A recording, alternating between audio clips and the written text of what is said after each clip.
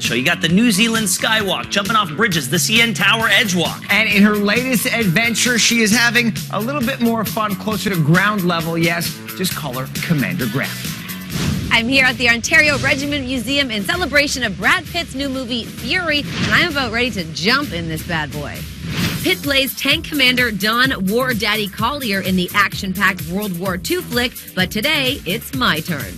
I had the best gunner in the entire 9th Army in that seat. Now I got you. The biggest part of learning to drive a Sherman tank is the maintenance involved. Oh. They're a maintenance beast. Yeah. They just love your time. Oh, I don't like the sounds of that. I was hoping to drive the tank, but if you're saying I gotta look after the tank, I don't know if I'm cut out for this. Well, you have to remember that they're 5-speed transmission, manual clutch. So it's not an automatic tank like I drive. Oh, well that changes everything. Well, we do have an automatic in the bay in there. Let's fire that one up. Oh, well, it's kind of buried. But... Oh, the crew is ready and waiting for us, aren't you? Hi, gentlemen. Okay, here goes nothing. Feeling pretty badass. How do I look?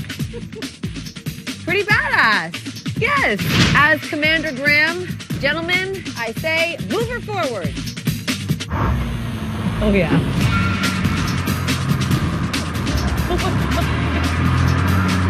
It's amazing!